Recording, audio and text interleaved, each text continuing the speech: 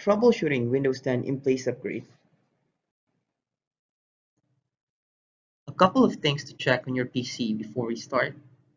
Ensure you are signed in or have administrator rights to do a repair install. Unplug all external peripherals except for the mouse, keyboard, and LAN cable before starting. Disable or uninstall any third-party antivirus program to prevent it from interfering with the upgrade. Please take note that you must have a backup copy of your third-party antivirus program, or you have a link where you can re-download the antivirus program.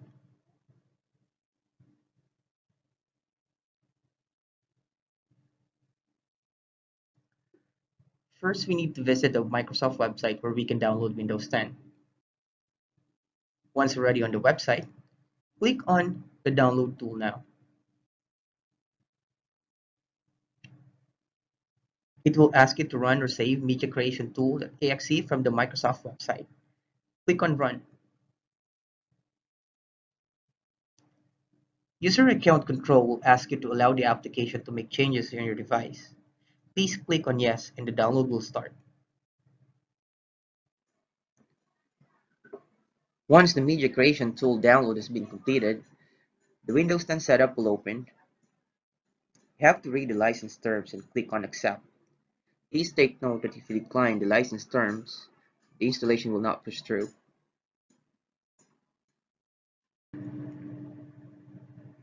The next windows will ask you what you want to do with the Windows 10 setup. Do you want to upgrade your computer now or create installation video for another computer? We'll have a separate video on creation of installation media for another computer.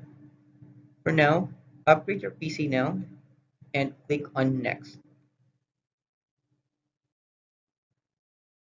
After a few moments, it will get you to the screen. The default settings will keep personal files and restore Windows. Clicking Install will start the installation process.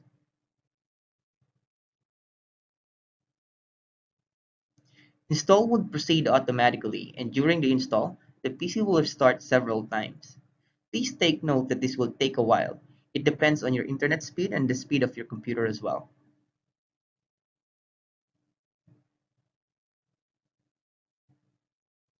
After the installation completes, select the account that you want to sign in. Make sure that the account do have admin access. Click on Next.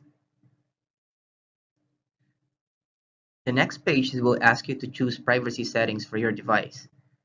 Once done, click on I accept.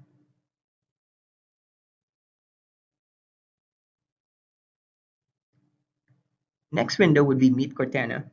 Cortana is your digital agent, a voice-controlled virtual assistant. It will help you get things done.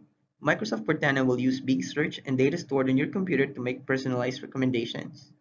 To learn more about Cortana, choose or click on Learn More.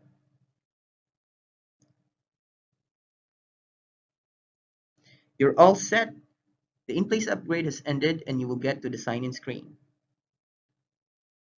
Thank you for watching.